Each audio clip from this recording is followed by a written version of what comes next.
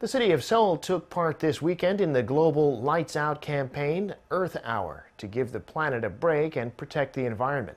The capital city turned off the lights at landmarks including City Hall, Namsan Seoul Tower, and the Han River bridges for an hour on Saturday, starting at 8:30 p.m.